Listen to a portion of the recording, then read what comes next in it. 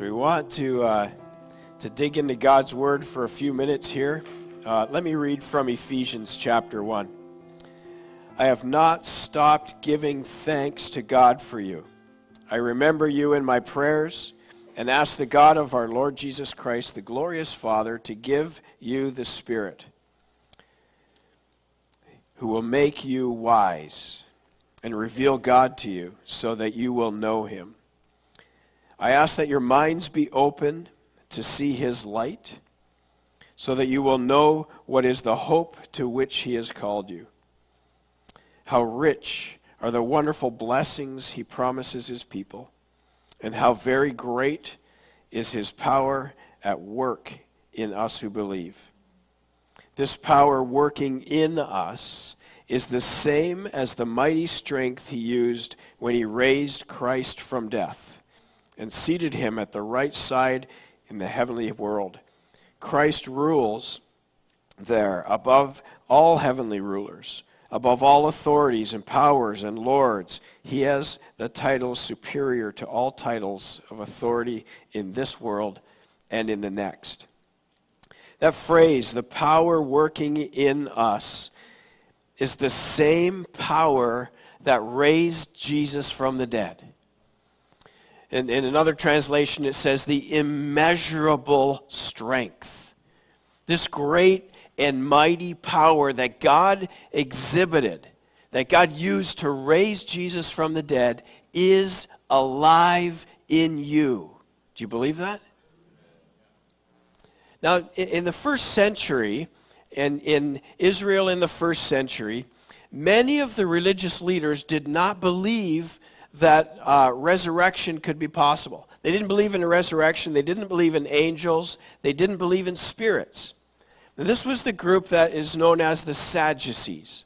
Now, if you're familiar with that history, there were the Pharisees who were religious leaders.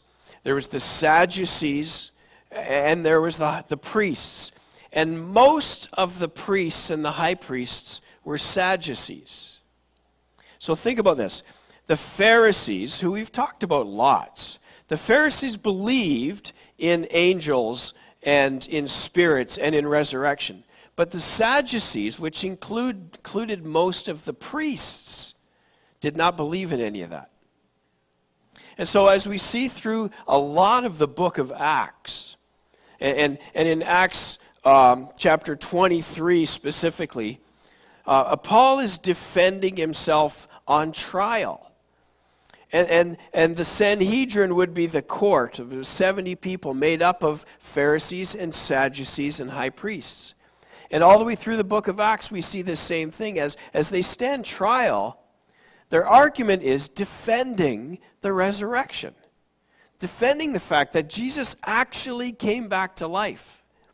And in Acts chapter 23, as Paul is doing that, a room full of priests and Sadducees, he's saying, the reason I'm standing trial today is because I believe in the resurrection.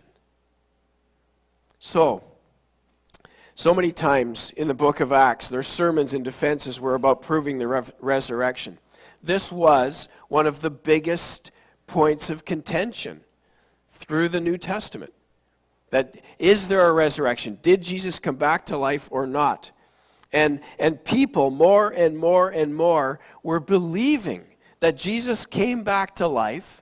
They were knowing firsthand this power that was transforming lives. The hope was building. The power was moving.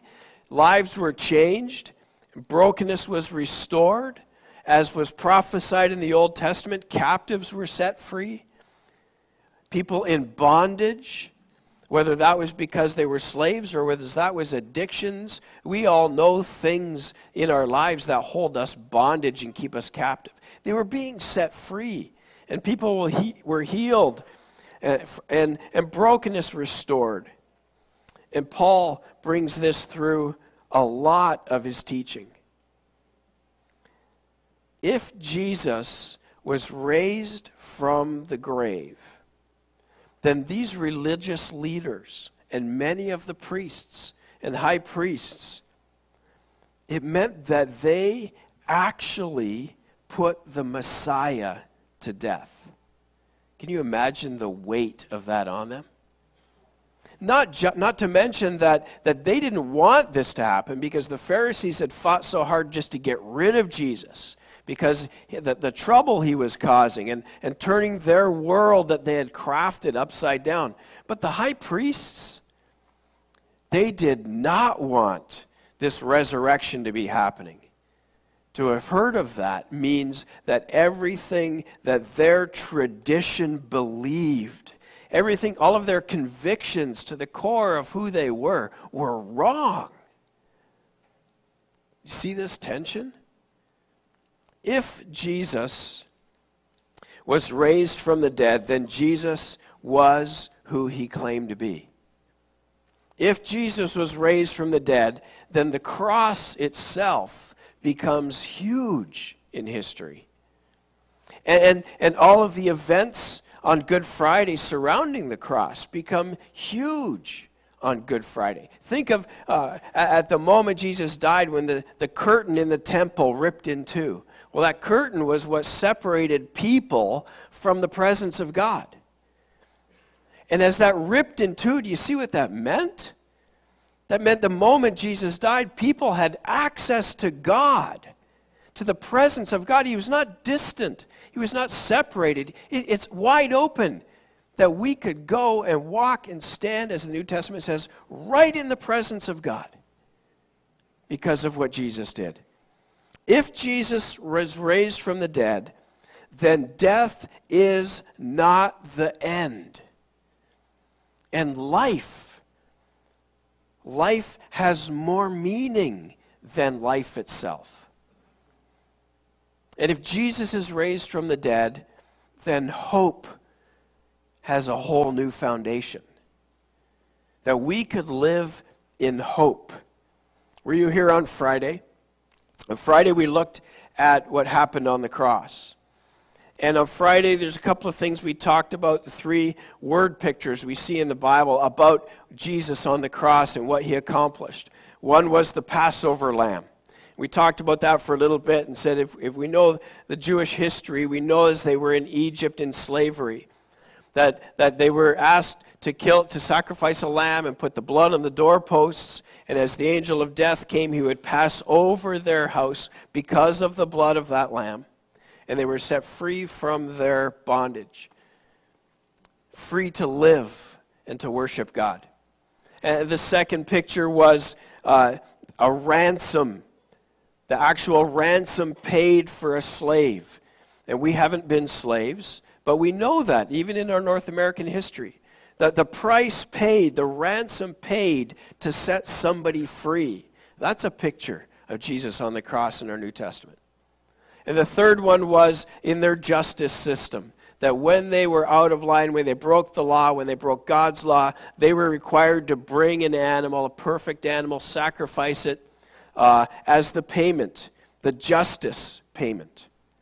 We talked about that on Friday, but I want to say clearly that Friday, what happened on Friday, Jesus on the cross, was nothing and meant nothing if it wasn't for Sunday. Do you believe that? The cross is meaningless unless Jesus rose from the dead. So are we saved because of Jesus' death or because of his resurrection? Would salvation itself exist without the resurrection of Jesus? In 1 Corinthians chapter 15, Paul, writing to this church, says that there is no atonement without the resurrection. If you have a Bible, turn there. 1 Corinthians chapter 15. This whole chapter is about resurrection.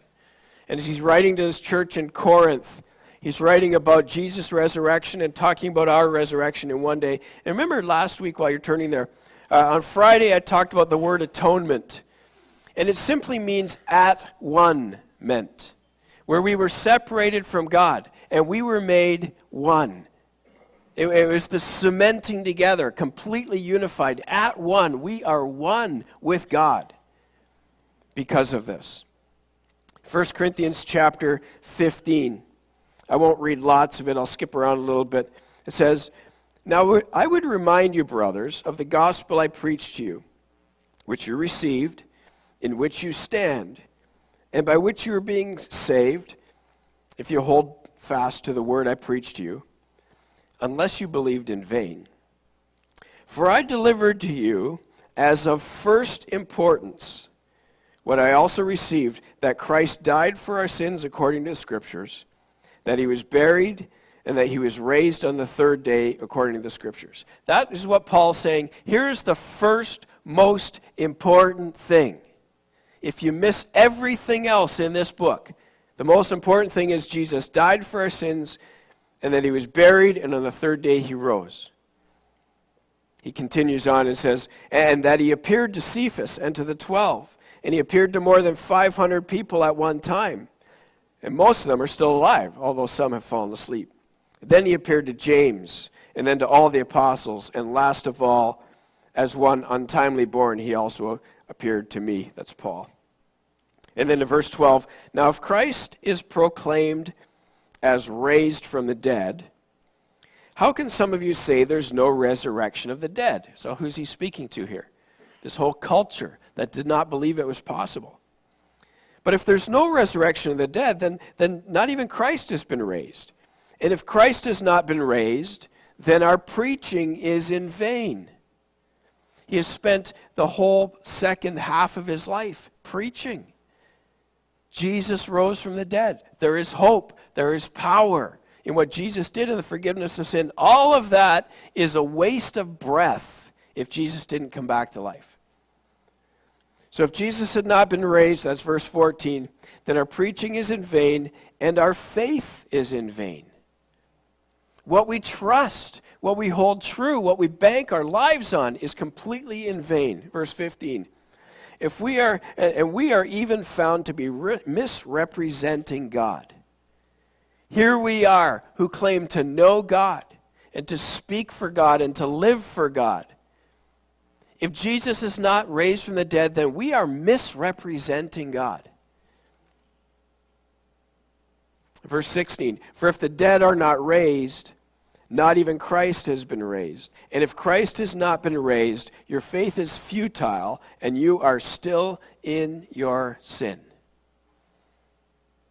So no matter what Jesus did on the cross on Friday, if he has not raised from the dead, we are still in our sin. Verse 18, "And those who have fallen asleep in Christ have perished." So those people who are believers in Christ, those that have died and gone on, that's it. They're done. There's nothing else. Death is the end if Jesus didn't raise from the dead. And verse 19, "If in Christ we have hope, even if it's only for this life."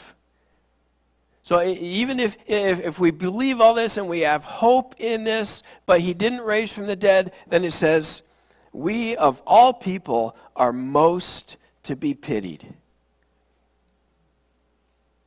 If Jesus did not raise from the dead. Skip down to verse 32. He says, "I fought beasts in Ephesus." I don't know if you knew that or not.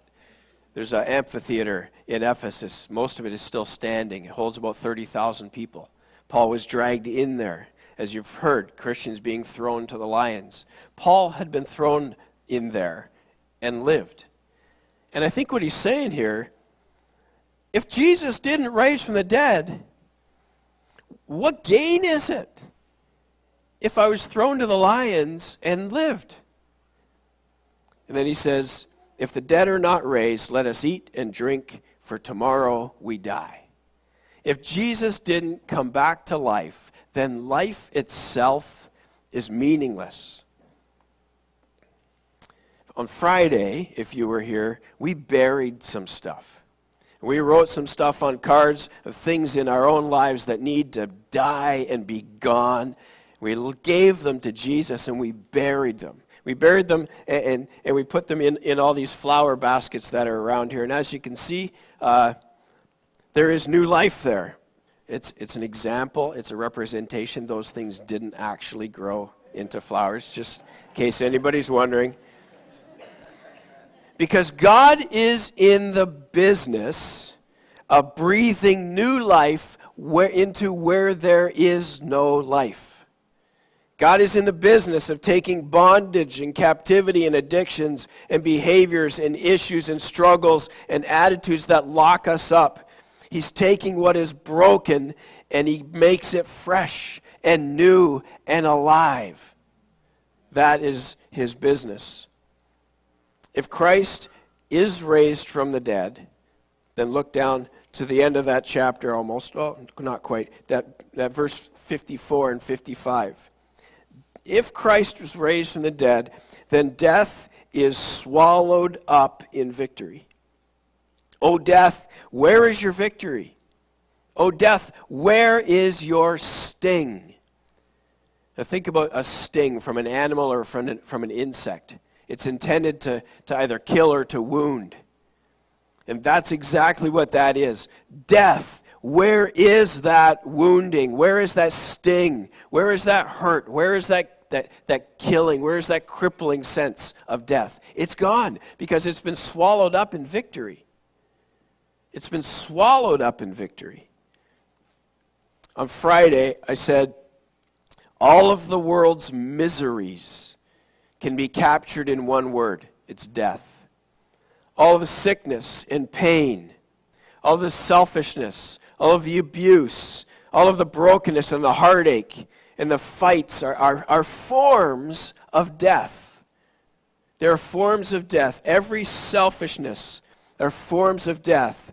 And when death, we naturally fight death, don't we? We naturally hate death. It hurts. Why is it that many of these other forms of death are things that we hold on to or we're unwilling to let go of? A writer named Trevin Max said this: death is always our enemy. Watch someone die and you will know that something is wrong with our world. Death is never a friend. It's a curse on God's good creation. It mars the world with pain and suffering. Death is to be fought, not embraced. But Jesus didn't just defeat the power of sin to grip and its grip on us. Jesus defeated death. Death had no hold on him, and because we are in Christ, death will have no hold on us. We are rescued from the clutches of this enemy, and we are promised eternal life. Death was swallowed up in victory. Death, where is your sting? Ephesians chapter 2, passage that I was reading earlier. Ephesians chapter 2. Paul is talking about this same thing. This is a letter, that was a letter to the Corinth. This is a letter to the church in Ephesus.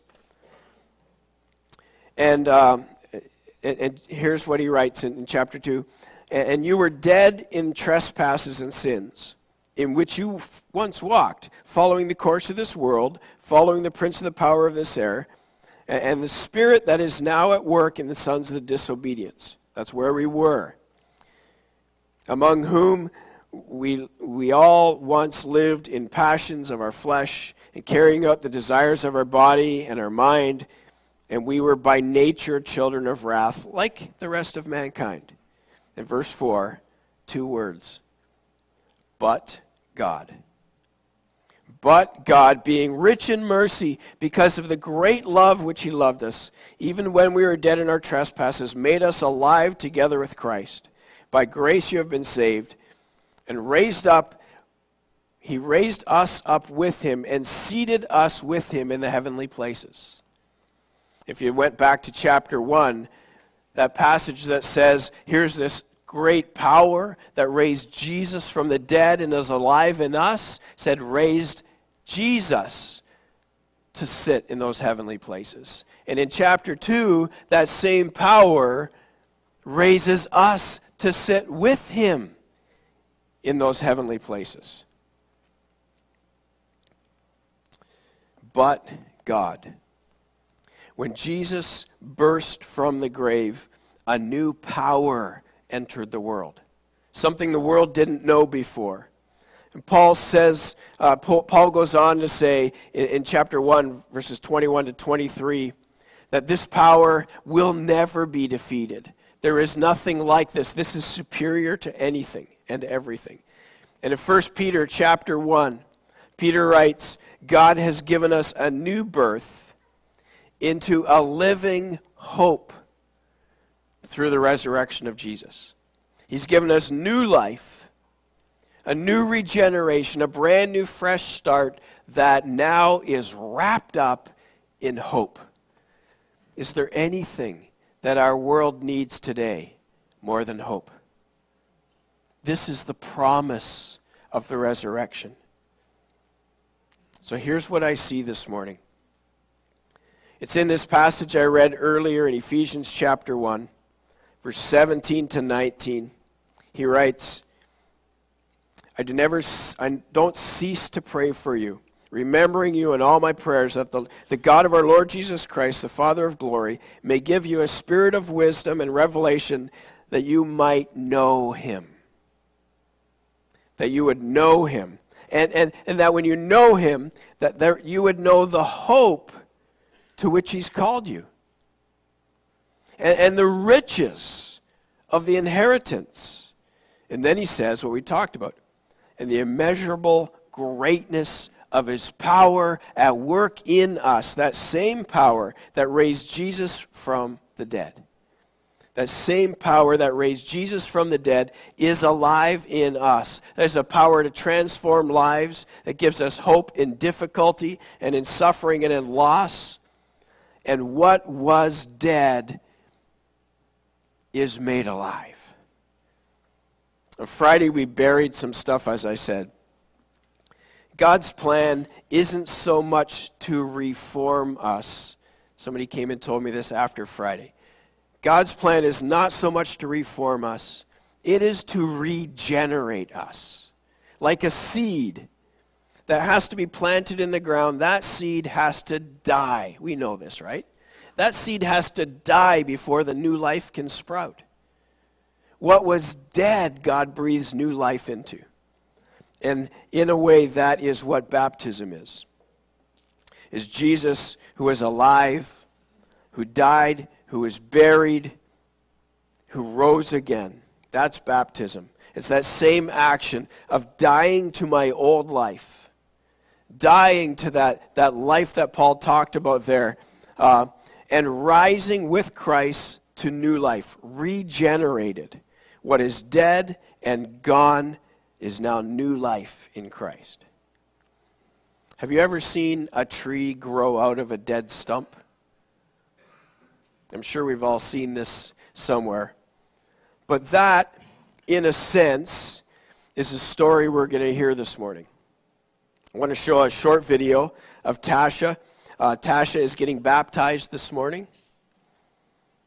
Let's hear a little bit of her story. Can you guys put that on now? Good morning, everyone. My name is Tasha, and I've decided to come to you from the big screen today because I think it's best for everyone. Some of you may know me from Pastor Dave's message on how God changes lives in 2018. If not, I attended my first service at Sauble Christian Fellowship Church last summer. I decided to come because it was on the beach and I wanted to make my dad happy. It was a beautiful day and there were so many people there. Andy didn't know I was coming that day, but I do believe I needed to hear what he had to say. I felt wanted, I felt happy, and the biggest feeling of all was want. I know that sounds bad, but I want to come back, I want to know more, and I want to hear more. I had always had my faith, but unfortunately I had a corrupt version of what a church should be. Therefore, I never embraced it until now. I started coming every Sunday, learning, listening, spending time with a beautiful Bible that Jenna gave me, trying every day to use what I had read in my everyday life. But due to circumstances out of my control, my life was still a complete mess. Disagreements at work, Family conversations were strained. I felt sad, and I felt alone. I decided I was unwanted by everyone. I took some pills, and I know now that it was never enough to kill me, but I did get very sick. As I lay there wondering if I was going to die, I heard, "You are not alone. I will always be there for you." Right then, I asked the Lord to please forgive me. Forgive me for everything that I had done, to help me do what was right, no matter what the situation was. So what better way to show him that I'm all in, but to be baptized on what is a most perfect day? Romans 10:9. If you confess with your mouth that Jesus is Lord, and believe in your heart that God raised him from the dead, you will be saved. To all of you that are here today, and to God as my witness, thank you for being here today.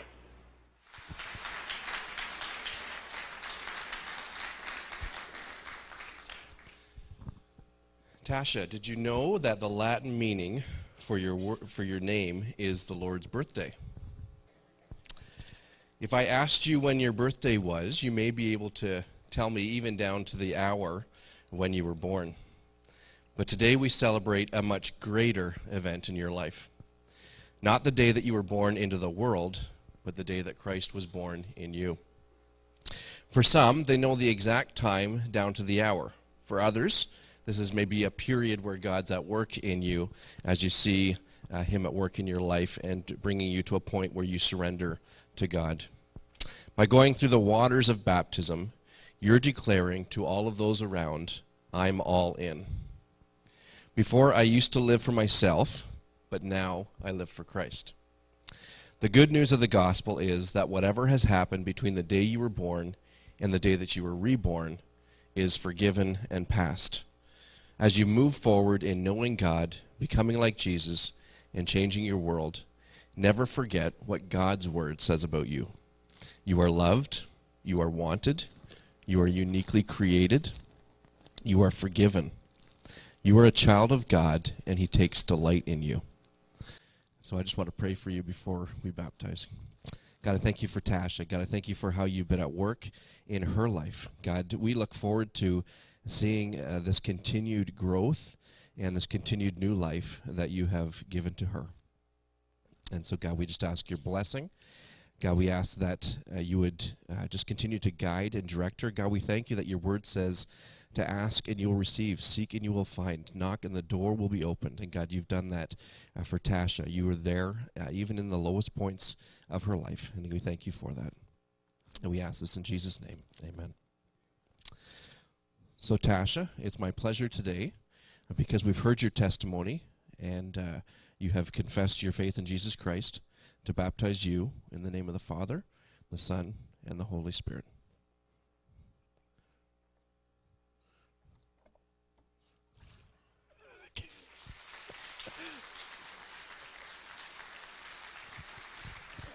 Wasn't that great? And on Easter morning, how significant is that? If baptism is the action of dying to my old life, being buried and coming up to new life with Christ, there's never a better time than Easter morning to celebrate that together. What was dead was made alive. And Tasha literally rescued from death as God gave her life. And that's what we're celebrating today. The power that raised Jesus from the dead is alive in you. At creation, God breathed life into nothing. And from that point on, God was in the business of breathing life into that which was dead. But God. And in God's hands, we are alive. Does that mean that all our problems are gone? No, clearly not. But it does mean that where there was death, inside there is life. And I hope that that is your experience. That in the midst of suffering, in a world full of suffering and difficulties, there is life, and there is hope, and there is beauty as we are regenerated by Christ. And I don't know about you, but there's nothing I want more than to have my brokenness and death replaced with life and with hope. In Ezekiel chapter 37, the prophet Ezekiel says, "The hand of the Lord was on me, and he brought me out in the spirit of the Lord and set me down in the middle of a valley, and it was full of bones. And he led me around among them, and behold, there were many on the surface of the valley, and behold, they were very dry. And he said to me, Son of man, can these bones live? And I answered, O Lord, only you know. And he said to me, Prophesy over these bones, and say to them, O dry bones, hear the word of the Lord. Thus says the word of the Lord to these bones, Behold, I will cause breath to enter you, and you will live. And I will lay sinews upon you." That's the flesh, the tendons and ligaments that join muscles and bones. And God will put those on them, and they will cause flesh to come upon you and cover you with skin and put breath in you, and you will live, and you will know that I am the Lord. So I prophesied as I was commanded, and as I prophesied, there was a sound, a rattling, and the bones came together, bone to bone, and I looked, and behold, there were sinews on them. And flesh came on them, and skin covered them, and there was no breath in them. And he said to me, Prophesy to the breath, prophesy, Son of man, to say to the breath that the Lord God says, Come from the four winds, O breath, and breathe on these slain so that they may live. So I prophesied as he commanded me, and breath came into them, and they lived, and they stood on their feet in an exceeding army. Behold, they say, Our bones dried up, and our hope is lost, for indeed we are cut off. And God says, Behold, I will open your graves, and remove you from your graves, O my people, and you will know that I am God. I will put my spirit within you, and you will live. Then you will know that I am the Lord. I have spoken. I will do it. What is it that you need God to breathe life into? On Friday, we said, what is it in you that we just need to bury? What needs to be gone? What do we need to give to God? Today I'm asking, what do we need God to breathe new life into? This same power that raised Jesus from the dead, this same power that brought all those bones back to life. What does God want to revive in you? What does God want to breathe life in you into? And I think on your chair you all had a colored piece of paper of some kind. In the chairs in front of you there's pens. And I'm going to ask you to take a second here, and I want you to write down on there. If you were here Friday, we did something very similar. Write down on there, nobody else is in the room, it's just you. Write down on there what you want God to breathe life into. And as I thought about this, for me, I want God to breathe life into joy. Everything has become so serious, and I want to enjoy and live and love and be full of joy. So I'm writing down joy. Take a second.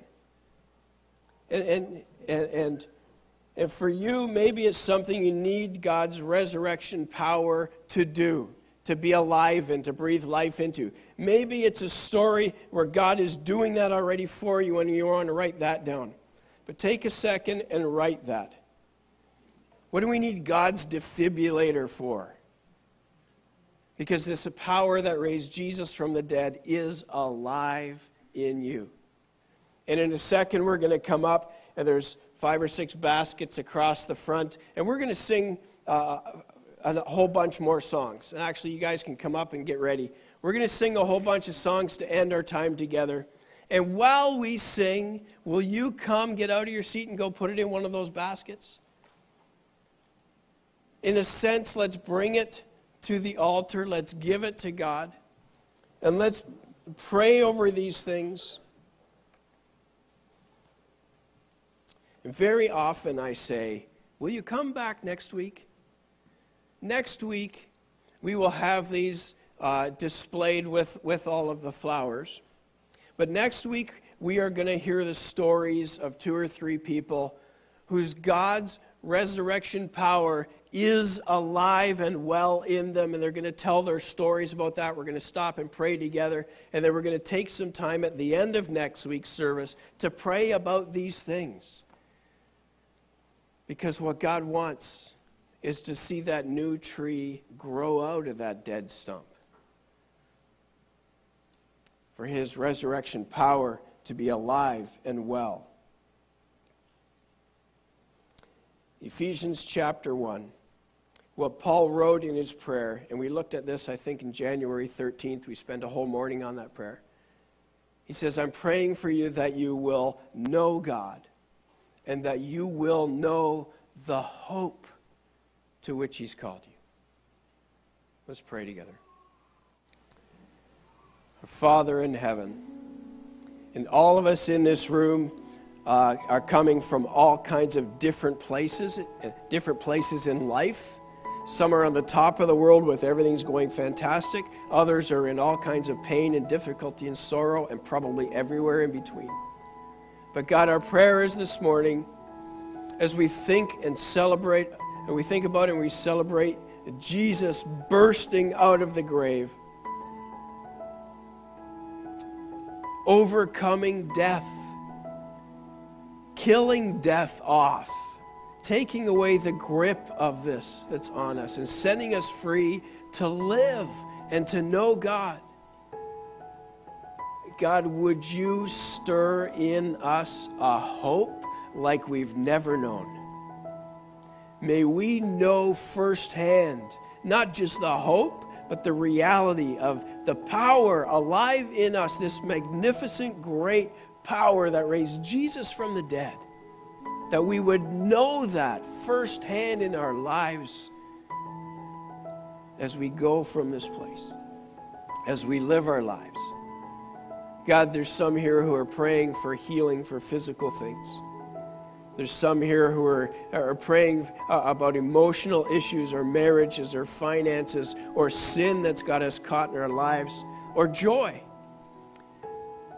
God, we bring these to you.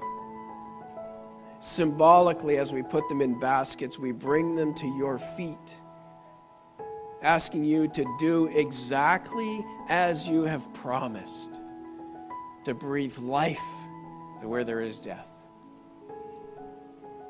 God, as we worship you now, we want to bring a smile to your face. Would you stir in our hearts? Open our eyes that we can see Jesus. Amen.